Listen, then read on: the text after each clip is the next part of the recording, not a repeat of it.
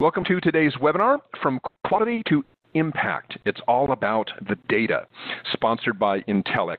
I'm Dirk Ducharme, Editor-in-Chief of Quality Digest and your host for today's webinar. New technologies to enhance connectedness, intelligence, and automation are being introduced to operations at a very rapid pace. And the future of work across all industries, across your industry, is about generating, keeping track, and getting data where it needs to go. Effective data management helps organizations maintain order and constancy day to day and builds the capacity to capture new opportunities. So, how will you manage this transformation? How will you handle all this data? And that's what this webinar is all about. We're going to discuss a lot of things today, but some of the key points are going to be what counts as data, what master data is, how data governance supports information and knowledge management, how effective information and knowledge management can greatly enhance the value of your improvement projects and Kaizen events, and a whole lot more.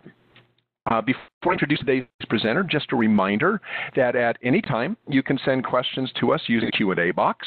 You can find the Q&A box in the lower right-hand corner of your screen, or if you see a pull-down menu at the top of your screen, click that and you'll see a Q&A button that you can click to open up the Q&A box. Send your questions at any time. A recording of this webinar as well as a copy of the slides will be available one day after the webinar, and we'll send you an email that has all that information on it sometime tomorrow. Okay, today's presenter is Nicole Radziwill, Vice President of Global Quality and Supply Chain Practice at Intellex in Toronto, Ontario. She has over 2 decades of experience with quality in software, telecom, manufacturing, aerospace, research, instrumentation, and food and beverage industries. She has her PhD in quality systems from Indiana State and is a tenured associate professor at James Madison University. Nicole is also an ASQ fellow and is one of the ASQ's influential voices. You can read her blogs at qualityandinnovation.com. That's qualityandinnovation.com. Okay, Nicole, go ahead. Thank you so much, Dirk, and hello to everyone who's here. Welcome to today's webinar, and thanks so much for taking some time to join us today. The topic of data as an aspect of quality management, it's one that's always been important, but it's really starting to heat up in response to the new challenges associated with emerging technologies. So Industry 4.0, Quality 4.0. So I hope that you'll find something useful and interesting today. There is a lot of content, like Dirk mentioned, but he'll be sending you the slides later, so don't worry about taking notes or missing something. We will make sure that the material is available to you. So the title is From Quality to Impact, and what we're going to do is tell you a story about how you can make sure the data you're collecting in your QMS and your related systems, how you can make sure it actually yields improvements and business results. My name is Nicole Radziwill. I'm the quality practice lead at Intellex in Toronto, and we sell environment, health, safety, and quality management software, EHSQ. And as you can imagine, effective data management is critical if you want to use your EHSQ system to uncover insights, and it's becoming absolutely essential, especially if you plan to do any real-time sensing in your future work environment. Personally, I care a lot about data. In fact, most of my career, it's included managing data, analyzing data, or both. And for about 10 years, I led data management efforts at the National Radio Astronomy Observatory. So there, we were dealing with what's now called big data about 20 years ago. So in the next hour, I'll be sharing some of what I learned there, but updated for the modern context. So we're all familiar with generating data.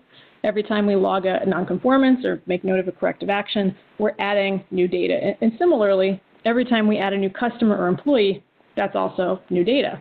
But on its own, data isn't terribly useful. We have to convert it into information.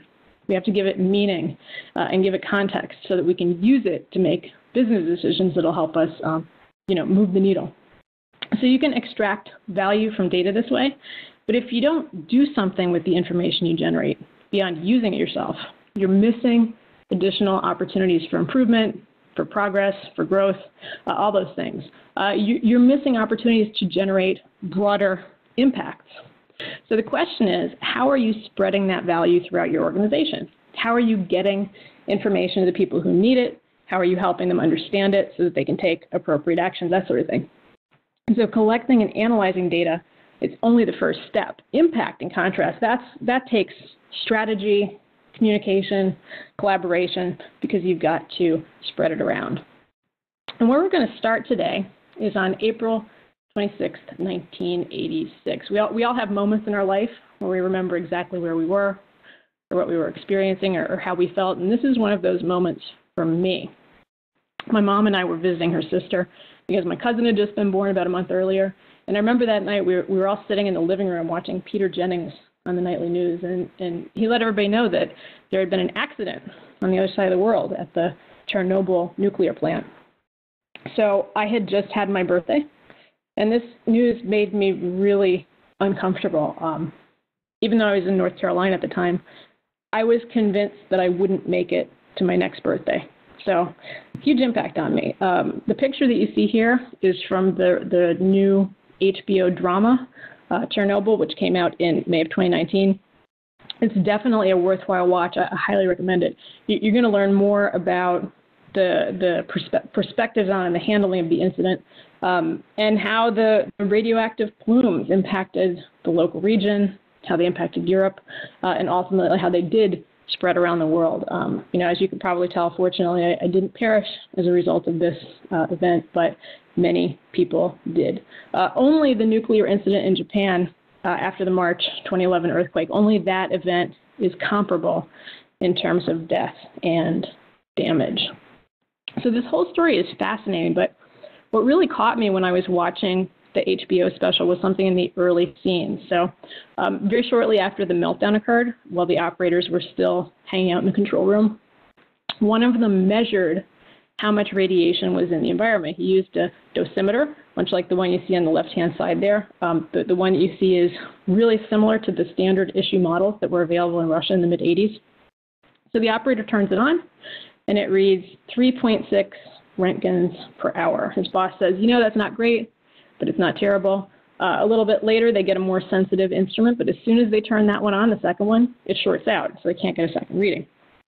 They could have gotten the more sensitive dosimeter that was stored in the safe, but the safe was locked, nobody had the key, so they just didn't go get it.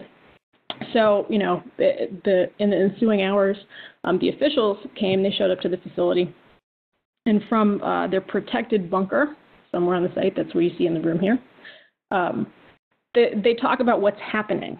So one of these officials asks the operator who was on duty, you reported that the radiation situation was within normal limits. And the operator says, well, right, that's what the instrument showed.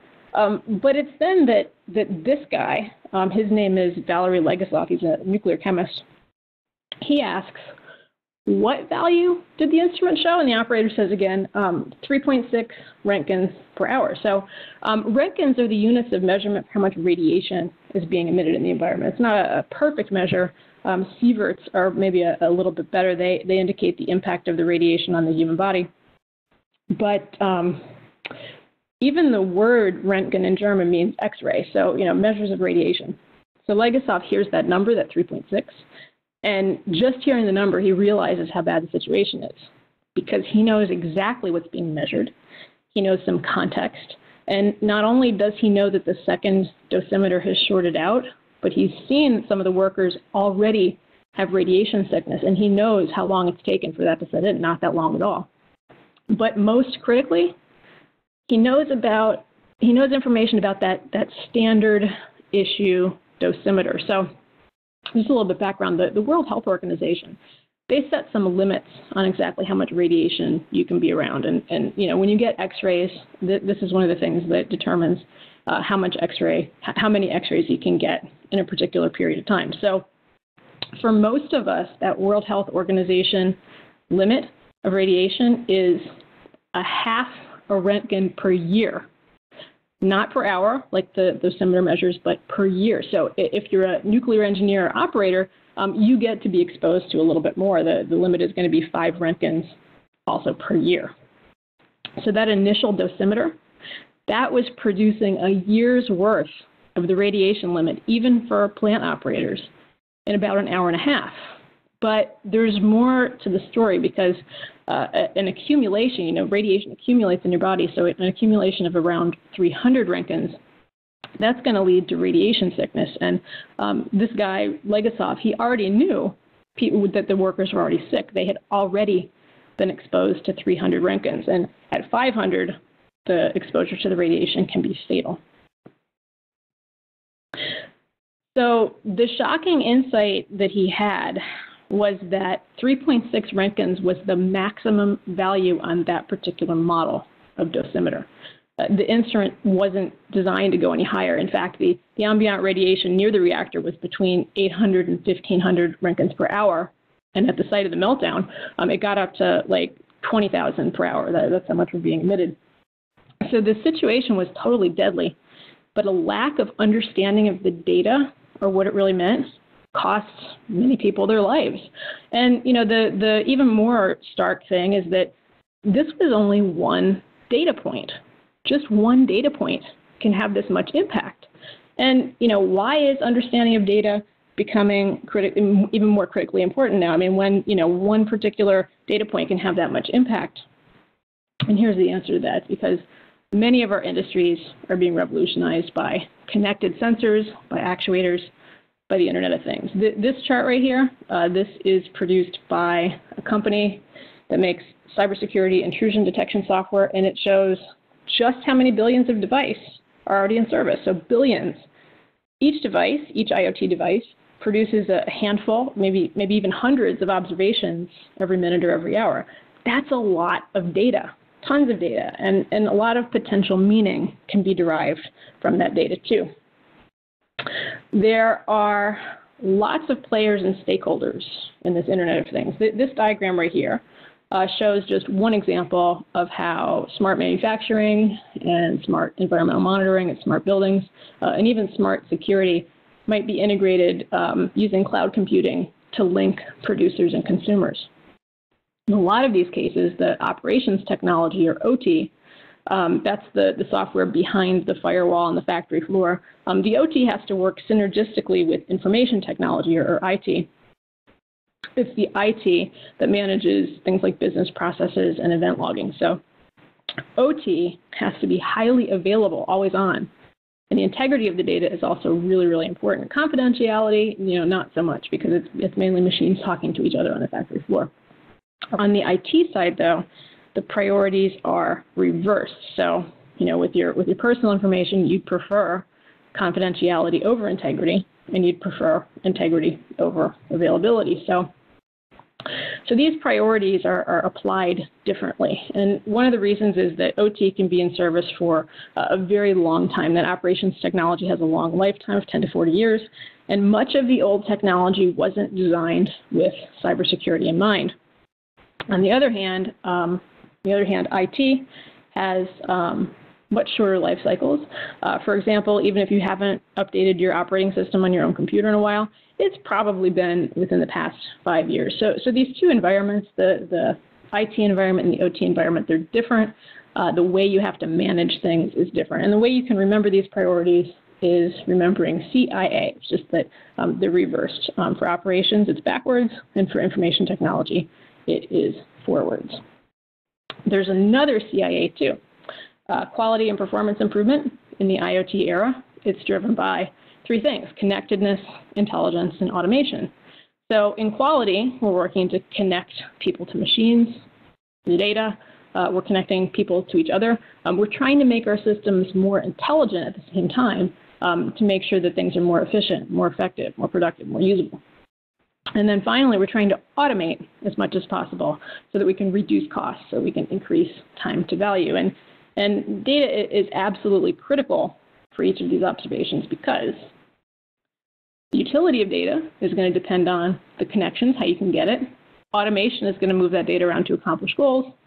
And then intelligence is going to help us achieve our goals better and easier and more effectively. So this is the quality perspective on Industry 4.0. The Internet of Things is a core element of Industry 4.0, but more generally, it's characterized by cyber-physical systems. So what cyber-physical systems are tangible objects connected to networks. They can communicate with data repositories, they can communicate with other objects, and they can even communicate with people. So where this fits into the context of all of the industrial revolutions is this. Since the late 1700s, the first revolution was driven by harnessing steam and water power. The second one was driven by harnessing electricity, and then finally in the late 60s, it was possible to automate logical activities. So you didn't need people to stand by machines and do every single, make every single decision and execute it. So now, with a robust internet and communications infrastructure, along with the devices that can interoperate, we're on the verge of the fourth industrial revolution. So why is this revolution happening now? Well, there's a few factors there. Because of the solid infrastructure that we now have, because we have devices and systems producing so much data, the big data, and the availability of amazing and oftentimes free software libraries to analyze and understand that data. We didn't have that 20 years ago. We also, we have a much more skilled workforce. Back in the beginning part of the 2000s, you needed to get engineers, research scientists to do some of this, and so the field has been really democratized over, particularly the past 5 years, but definitely the last 10 years. So in our discussion of data, we'll talk about these 6 things. So you also heard about these in the intro. The titles on each of the slides that you see from here on out are going to be labeled with those numbers, 1 through 6, and so that's how you'll be able to see how far along in the webinar we are. So what counts as data? Like we mentioned, IoT and other enabling technologies, like, for example, social media, they generate ridiculous amounts of data, and this big data has several defining characteristics. The 4 V's on this slide, you've probably heard of them already. Volume is, of course, the defining factor there. Velocity, so not just data that's sitting in one place, but data that's streaming towards us. Variety, heterogeneous formats, and veracity, or how much can you trust this data. But there's also other factors, other characteristics of big data that aren't mentioned as frequently. For example, let's say you're using publicly accessible data like tweets. Who owns that data? The policies of the organization can change at any time, and those policies can impact your ability to use the data. In fact, just a couple weeks ago, the Twitter API changed again, and there were lots of people whose apps just stopped working. They were relying upon this data to get voice of the customer, and 2 weeks ago, all of a sudden they can't pull the data. And this is pretty common.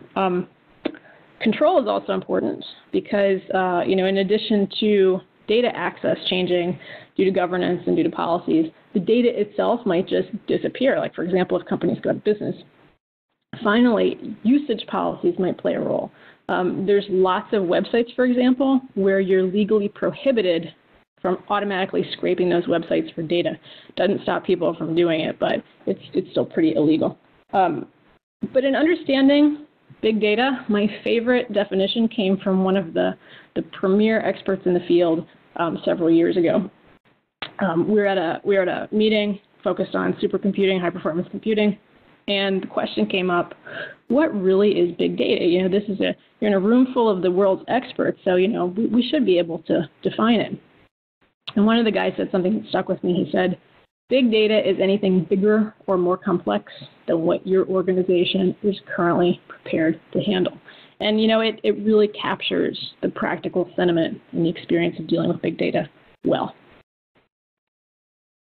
So where does this data come from? This diagram here shows one way to look at the components of smart manufacturing. And even if you're not specifically working in manufacturing, pretty much all of us, we transform inputs to outputs and we add value in the process. So you can use this model to identify some of the data that you should be collecting. On the far left, under data-driven intelligence, you should be keeping track of your intelligent agents and algorithms, in particular, how your model parameters are changing as your algorithms learn about the scenarios you're studying.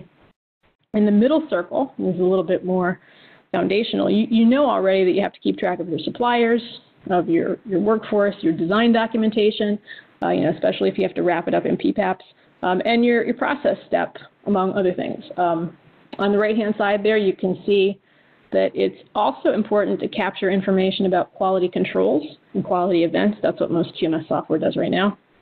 And your materials, maybe even your energy usage. When you're considering data sources that you need to keep track of, this diagram is a good place to start to get ideas. But there are also tons more. So, your brainstorming isn't done that easily. What about customer interactions? What about social media comments? Those can be a great source for capturing voice of the customer. There's some extremely useful data sources that many organizations don't even think about. For example, most orgs implement document control, but don't stop to think about managing the actual data within those documents. Capturing the intentions of data creators can also help with decision-making later, because you don't want to accidentally use data for a completely inappropriate purpose. But, unfortunately, a lot of times we don't capture the original intent when we're storing data. So that's very useful. Finally, keeping records of the calculations you use to make the business decisions can be helpful. A lot of these things people don't even realize can be manageable data. And, even if you're great at identifying the data you need, maybe you're already even capturing it, chances are your data are still in silos, at least some of it. And, we're all so busy that it's easy to work ourselves into siloed corners like this, or maybe I should say cylinders. They're a little more cylindrical. So if you want to do something about your silos, it's going to take time. It's going to take effort. It's probably going to take an investment. The easiest way to get out of the silo business is to create a data lake. Data lakes contain raw, unformatted data. At least all of it is in one place. It's not in multiple disparate systems or on somebody's local hard drive. The situation where we have data on local drives can be even worse if people leave the company and their data goes with them. You want to make sure that you can avoid that if at all possible.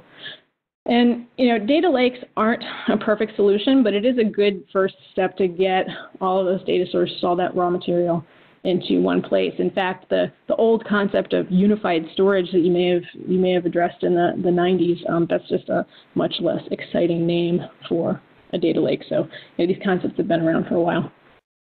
A data warehouse, in contrast, usually has a rigid structure or a schema. The data lake, though, just has a catalog. The whole point is, how do you find stuff that's in it? The original model for this concept of data lake is that you have a reservoir. Everybody dumps in their water. It might not be clean water, but at least the water is all in the same lake, making it accessible. Whereas the model for a data warehouse is an actual warehouse with inventory. You know exactly what's there, where to find it, how much there is, that sort of thing. And you've thought, in a data warehouse, you've thought about how to organize all that data so you don't make a mess. Data lakes, they can get to be dirty and unmanageable. In fact, I've heard some people refer to their unmanaged data lakes as data swamps. So, management is still an issue. The ultimate solution, whether you've got, whether you've taken those steps and you have a data warehouse, or you have a data lake, or maybe you have both, is to institute some master data management and actually systematic data management in general. And the wheel at the right-hand side, that comes from the AMA, which is the Professional Society for Data Management. That's from their data management body of knowledge. And as you'll see in the middle there, data governance, that is the foundation, and we'll look at that shortly. So with all this data you have to manage, there's one counterintuitive point that I want to bring up. First of all, and you know this already, storage is cheap. If you fit the equation of a line to how much a gigabyte of storage costs over time, if you look at that data since 1980, which is the chart on the screen right now, data storage is comparatively free right now. I pay $2 a month to Google for 100 gigabytes of storage, which to me feels basically free. So with all this cheap storage, you should archive as much data as possible, right? Well, unfortunately, or maybe fortunately, the answer is no, you should not archive as much data as possible. And to show you a little anecdotal reason why this is a bad idea, I offer you my own Gmail account. One of the first things that you might notice here is that I actually have a very embarrassing number of unread emails. This number is actually kind of good to me. I was over 11,000 a few weeks ago, and I've been trying really, really hard to clean it up. I know I could just archive all of these unread messages. I could get rid of that number and not have to worry about it, just press one button. But to me, that's as good as sending all of my information into a black hole. I mean, I'm probably never going to use it again, and it'll just be clogging up the world and costing me money, even though it's not costing me much money. You know, it's not the best situation. Additionally, we tend to overestimate the amount of time and money and interest we'll have in mining old, dirty data for insights, right? I mean, besides, are you, like, think about it right now. Are you really interested in getting big data insights from data you archived in 2010? You know, maybe, but chances are no. So the advice is don't archive everything. In fact, save as little as possible. Save only what you need. It's more practical, and you know, there's not as much for you to feel bad about when you ignore it afterwards. Final point to mention, to answer our question of what counts as data, is data in motion. Some people call it fast data, but the idea is the same. You've got high volumes of streaming data flowing at you. It's being collected in real time, and you have to make some quick decisions about what aspects of it you need to pay attention to. Then you have to figure out if and when to store it. So this is a challenge that small and medium-sized organizations are just starting to explore. It's been the domain of enterprises and research institutions until now. In fact, at NRAO, we used to build pipelines for telescope data. We wanted to, as the astronomers were doing observations, they needed to make sure that their observation was proceeding normally. And in order to do that, you had to analyze some of the streaming data. Because cost of operations for those telescopes at like $50,000, $60,000 an hour, it was kind of important to be able to pivot the observation in real time. You know, for example, if you're looking at the wrong galaxy, you don't want to spend $60,000 an hour looking at the wrong place. So data has to be, first of all, it's got to be available. It's got to exist. Second, it's got to be accessible. Even if it does exist, if you can't get to it, or if you don't have the right permissions for it, that's going to be a problem. And then finally, your data has to be accurate. If not, there's no sense in saving it for perpetuity, because you know, it's just gonna cause you to make bad decisions or incorrect inferences. And this brings us to master data management. So master data in your organization is some of the most important data. These are the key objects that your business is built on. And by consciously managing this master data, you can ensure that you establish a single source of truth for the most important information you have. So this practice isn't new. IT departments have been doing some form of this for decades. I mean, you know, some IT departments don't do it at all, but a lot of them do. What's new is that there's going to have to be close collaboration between the IT people and the operations people and the quality people to be able to adapt to the data-driven changes that emerging technologies in Industry 4.0 are forcing us to face. It's not just an IT issue. Successful outcomes are going to depend on building a culture of quality around data, by creating and following management processes to keep that data accessible, available, and accurate, and by rigorously maintaining your processes. So within master data management, these two authors here, they have outlined 3 categories of data. And it's a great place to start if you're just trying to figure out what your master data is. Party, thing, and location. So what they advocate is, first of all, identify key people or key groups of people, number 1. Second thing is figure out which objects they use. And this also applies to your products and services that you offer to customers and the assets that you have to manage for service delivery. Finally, locations, your facilities or sites, your offices, your sales territories. The thinking is that if you have master records of all these objects, and if you build processes around them to keep these data objects clean and perpetually up to date, then you will have achieved the first goal. Next topic is system of record. So a system of record is an important aspect of master data management because each of those parties and things and locations that you just identified, you have to know for sure which IT system holds them. It seems like a simple problem, but in reality, it's not. In day-to-day operations, it's not. you have to know which system is going to be declared the authoritative system for that piece of data.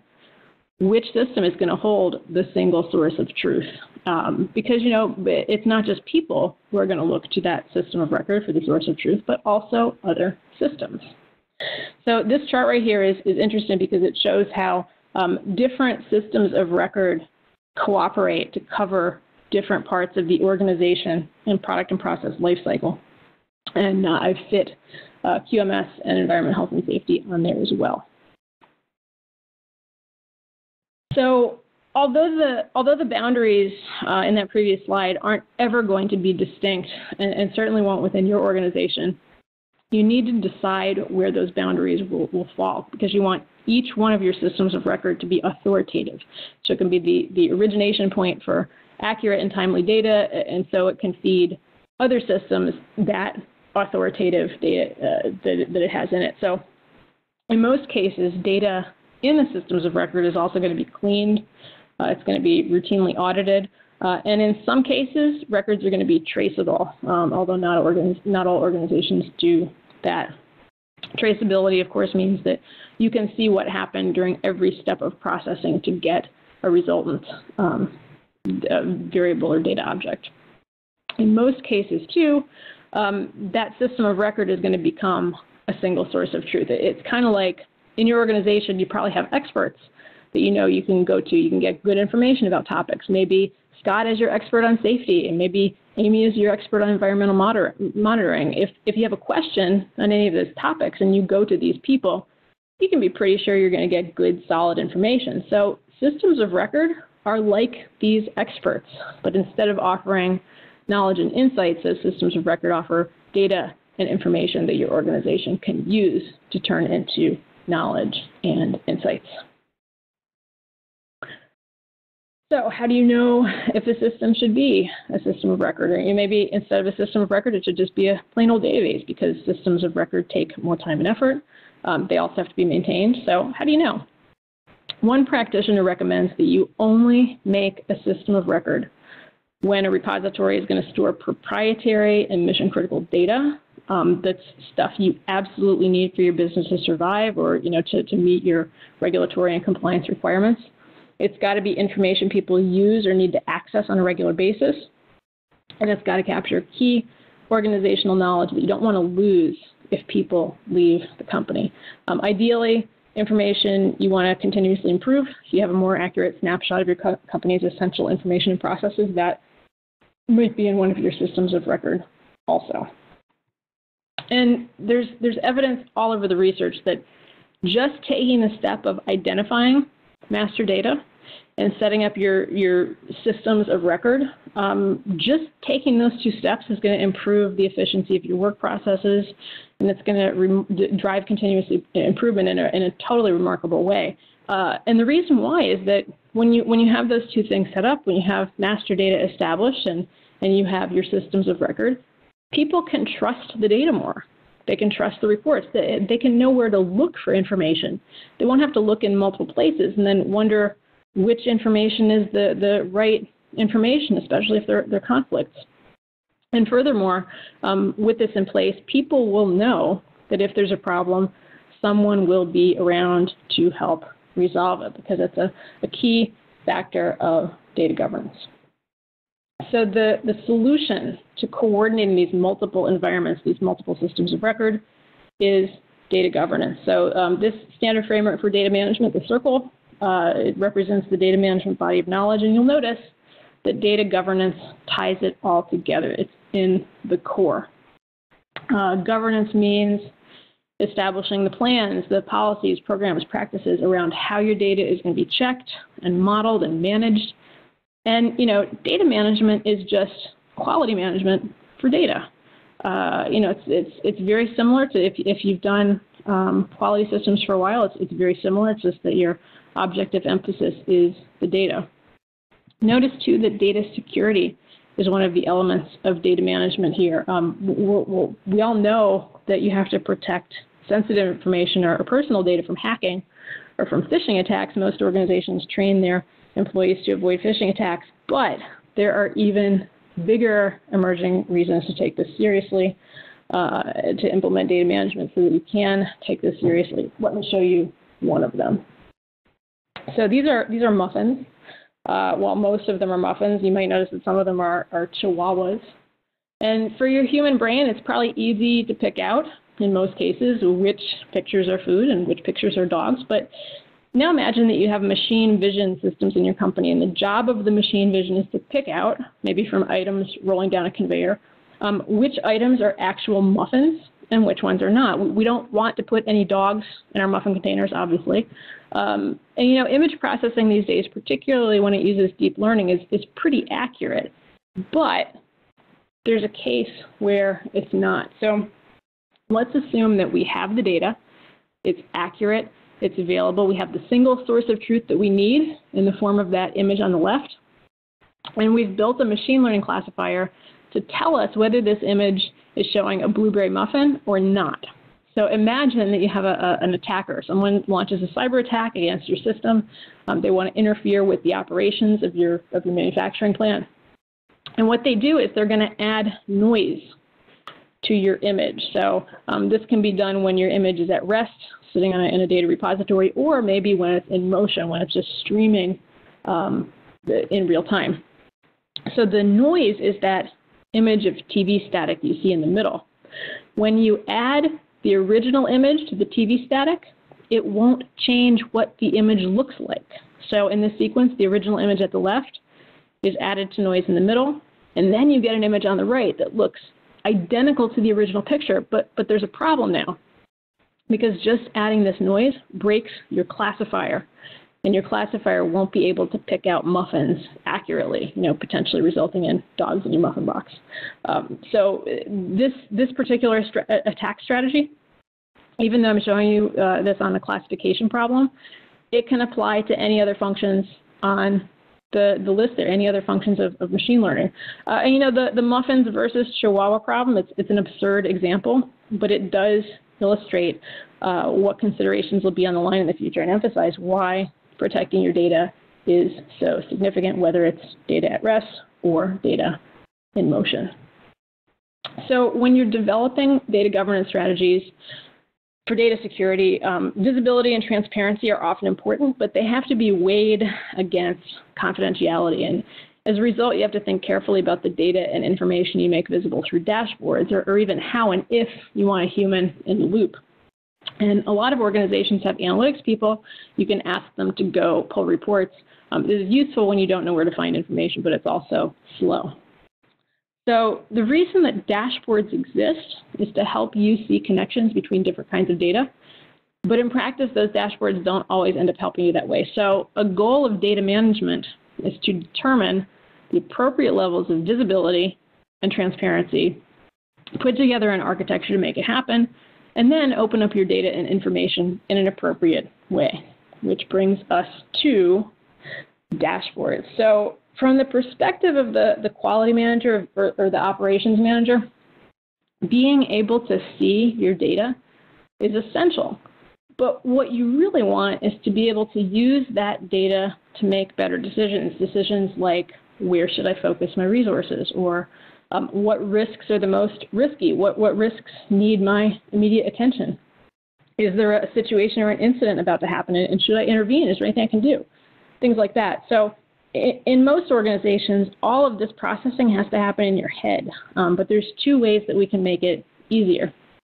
The more complex path is to implement machine learning algorithms that continuously scan your operations data and can make recommendations to answer these questions. The easier and more immediate path is just to spend a little more time making your dashboards meaningful. And here's what I mean by that. Most of the dashboards that I see lack context. It's kind of like somebody said, hey, we're gathering a lot of information in our system. Let's just show it all to people. Let's show people all that information. And not much attention is given to, is this level good? Is it bad? How do we know if it's good or bad? Should we do anything? Those kind of questions.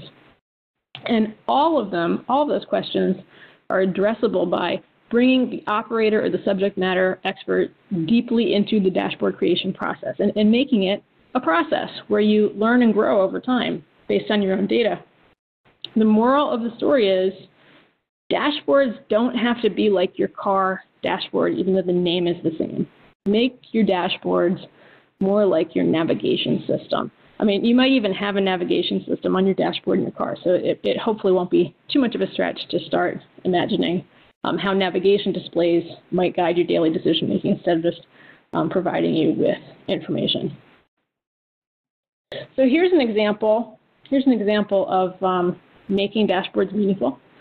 About 10 years ago, I worked at a brewery, and the problem that we had was that in January and February, they were getting a lot of complaints about the taste of the beer. So, you know, although this is from a different data set, that red circle shows lots of defects, lots of defective beer due to taste.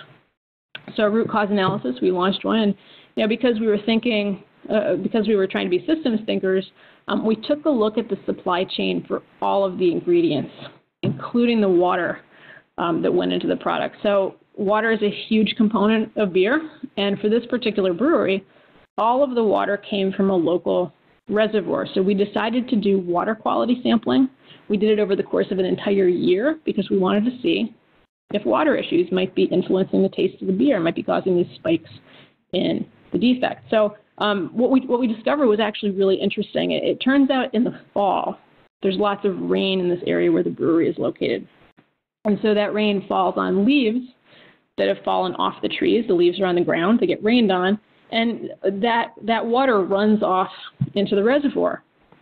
That extra acidity makes it into the reservoir itself, and that impacts lots of aspects of the water quality. But the process is slow, and it's gradual. And turns out it takes weeks between the rain falling on the leaves and the beer, the beer that was produced, you know, having that taste that people didn't like. So we found that small changes in the water quality would impact the beer quality like 6 to 8 weeks later. So our solution, there were two parts to our solution. One was expensive and one wasn't. The first thing was to install a cistern to store good fresh water before those fall rains started.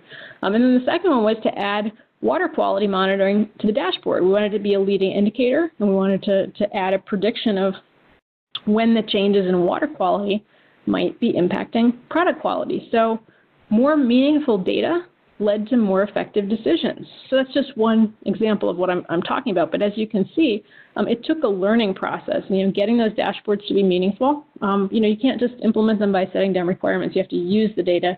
You have to see what kinds of decisions that you need to make with them, and then you have to adjust appropriately. So finally, our last point. Effective information and knowledge management.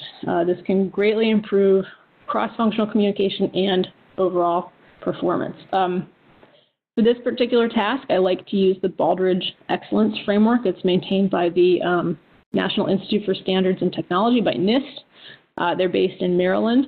And this can serve as the glue between strategy and data operations. So while the data management body of knowledge, that circle you saw earlier with governance in the middle, while that describes what needs to be done from an IT perspective, there still might be a gap between IT and purpose.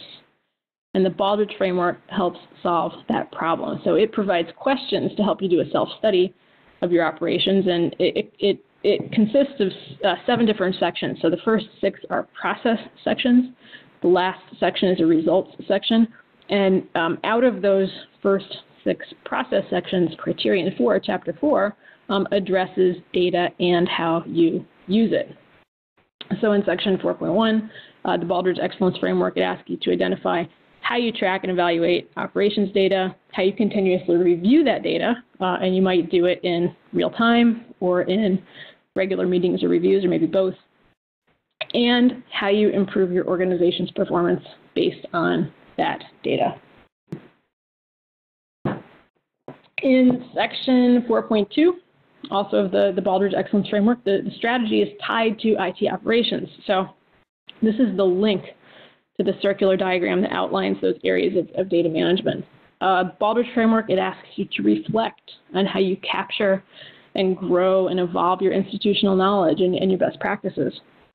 And just a side note about best practices, just because you're using a framework like ISO 9001 does not mean you're using best practices. Best practices, they specify highly effective ways to get things done, but they're usually tuned to your organization or your industry. So, best practices are how you get the work done, not what you do. So just a side note there. Another one of the things that I really like about the Baldrige framework is that with respect to data, it asks us to look at several aspects of the data, not just the values that we use to monitor operations, those are called levels, but it also asks us to look at the data that helps us evaluate whether those levels are good or bad and what you can do about them in practice. So this approach called Let's See, L-E-T-C-I, Let's See, sounds like Let's See, can help you critically evaluate every type of data that you use for decision making. It can be really helpful. So all of these aspects of data management that we've discussed, all of them are essential for helping you use your data to create value and then expand and extend that value to generate business impact, not just now, but in perpetuity. And with respect to technology-enabled quality management, Industry 4.0 and Quality 4.0, data management practices, solid data management practices, contribute to achieving each one of these objectives. So you may ask, well, it's probably expensive. Is it worth the time and effort? And the answer is an overwhelming yes. Although there's tons of examples from the research, I just wanted to share one article that discusses some results from companies that pursued this single source of truth, identifying their master data, architecting a solution to protect integrity of data, currency of data, and helping people navigate that single source of truth. So $75 million in benefits to one large company in just 1 year. That's pretty big. And then in another example, 190% ROI with only a 2-year payback period. So these are just two small examples, and there's plenty more in the research. The bottom line from this study, which was co-authored by Tom Davenport, he's recognized as one of the earliest researchers who's studied analytics and the strategic value of analytics. Bottom line is that even the process of going through a data management self-study usually pays for itself. So that's a good thing. So where does that leave us? In short, it leaves us with 6 steps. These can help us make progress towards getting this single source of truth, from getting value from that single source of truth, and then optimizing the potential for beneficial impacts. And even though software is an important part of this process, it's not just the technology that will help you be successful. It's also the policies and the procedures and the governance, all of those structures underlying how you create and use and share your data and information, not just within your organization, but also with your suppliers, with your collaborators, and with your customers. So let's see. So this brings us to the end of today's webinar. I'm, like I mentioned earlier, I'm from Intellex, and the reason this is important to Intellex, this whole concept of system of record, is that we've recently partnered with Honeywell to become an EHSQ system of record, to link together moment by moment, day by day operations in safety critical environments to the fast data, the data in motion that's generated by IoT devices. So the goal is be able to use contextual indicators to understand relationships between environment, health, safety, and quality, and to be able to anticipate problems before they arise, aiming for the goal of 0 worker deaths by 2050. So this brings us to the end. I can answer your questions here or offline, and feel free to connect with me on LinkedIn as well. Thanks for attending. Appreciate it. Thanks, Nicole. And yeah, we've got a couple questions here. Oh, by the way, for those of you who came in late, if you have a question, you can send your questions to us using the Q&A box down in the lower right-hand corner of your screen. You might see it down there, or you might have a drop-down menu at the top of your screen. If you mouse to the top of your screen, you might see a drop-down menu. There should be a Q&A button. Click that. That'll open up the Q&A box, and you can send us your questions. Before we get into the questions, you used an acronym a few slides ago, KM. Was that knowledge management? I'm not sure. I don't remember the context you used it in. That is knowledge management, yes. Thanks for it was knowledge management. Oh, okay, cool. Okay, so one of the questions we have is, how can we replace our multi SOR with a new SOR. And I'm assuming what they mean by that is one SOR control all the SORs.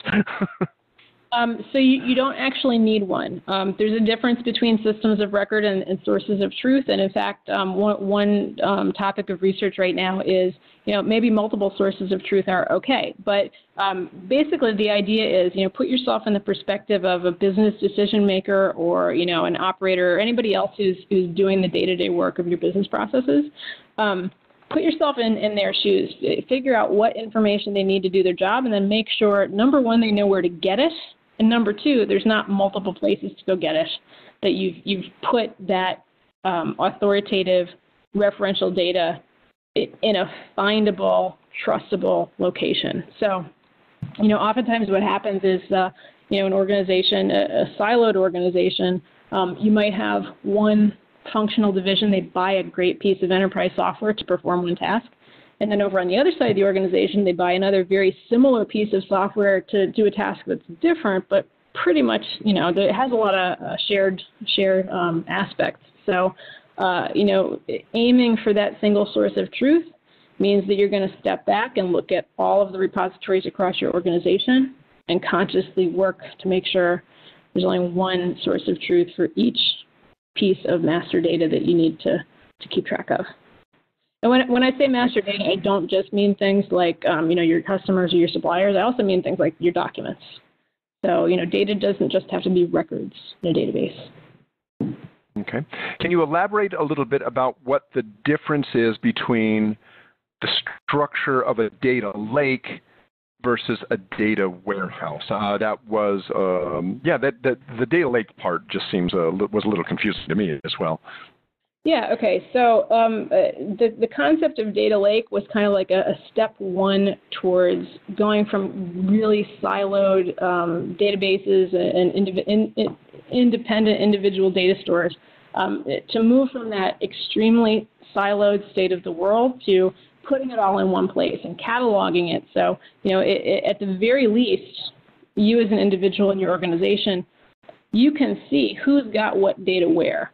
And even if you have to take the step of contacting that person who owns the data to get it out of their data repository, just knowing it exists is going to prevent you from maybe starting up a new repository and causing problems that way. So I forgot your question. Can you say it again? So just the difference between a data lake and a data warehouse, and I guess, and they're asking specifically about the structure. I mean, is one just, is a data house organized and the data lake is unorganized? Yes, basically. So the data warehouse has a unified structure. I know the ones that I worked on 15-ish years ago, we spent a lot of time putting together a single database schema, making sure that schema was normalized, it was third order normal. And so data warehouse is very, very structured. You can think of them, like I said, as a warehouse with inventory that's traceable, very orderly. Data lakes don't have to be quite as orderly, and in fact, that's one of the reasons why they can get a little bit, more disorganized. There's more controls on a data warehouse, but the problem is that advancing your data repositories to the place where you have enough structure for a data warehouse. Two things of that. Number one, it takes a lot of time and effort and money. The second thing is you might not actually want to do that. For example, let's say that in your company you have Salesforce and you have a manufacturing execution system. You probably don't want to get a data warehouse that has a single database with all the data in those two systems.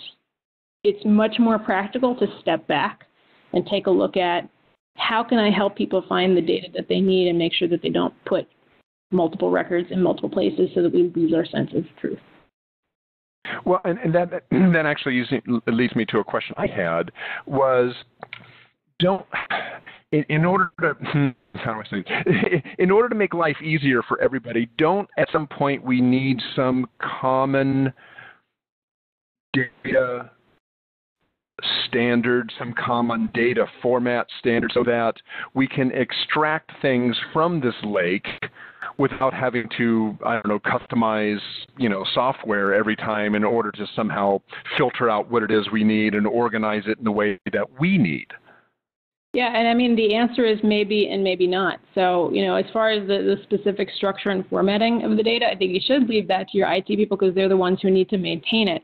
However, you need to separate out the notion of needing to find and use that data from how it's structured. So, from the perspective of people who are not in IT, quality people, operations people, as long as you can get to the information that you need quickly and make the decisions you need to make about it, that's the goal. And unfortunately, in a lot of organizations, that's really difficult right now because of data management issues.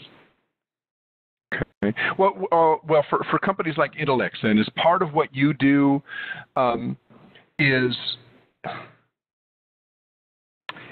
provide interfaces so that you can pull in data from, let's say, the various data sources, which might be in all sorts of different formats, in order to make use out of that data. Is that part of what a company like Intellix does? Yeah, absolutely. And one of those things that you have to deal with there is figuring out how much to build into the systems and whether to supplement it with people who can help as well. Everything doesn't have to be automated. Everything doesn't have to be a technological solution. And as quality professionals, we know that the right combination of people and process and technology to achieve the goals that we're trying to keep in focus, that's what we're trying to aim for. Okay. And with regards to dashboards, where are we with artificial intelligence? Help us see the connections between the data we've collected and the outcomes. You know what I'm saying? In other words, to maybe see those, like in your beer example. Rather than you have to go out and try to draw the connection between rain and increased acidity in the water, where are we with AI being able to kind of help us make that connection? I think we're still about 7 to 10 years out from that. For the foreseeable future, you're going to have domain experts involved in sifting through the data and making the connections, because there's so many examples of companies who don't do that, who want fast answers, and so they end up getting in really interesting binds. My favorite example from the past couple of months is that one of the big consulting firms, I can't remember which one, which is probably a good thing, one of the big consulting firms decided that they were going to implement a machine learning-based systems to sort through all the resumes that they get. So what they did was they built a training set for resumes of people who had been successfully hired into their company. They didn't take a look at performance reviews. So they didn't take a look at people who performed well versus people who didn't. They just took a look at people who had been hired successfully. And so what they did with this training data is they built a system to help them sift through the tens of thousands of resumes and find, a shorter stack that they could focus their efforts on.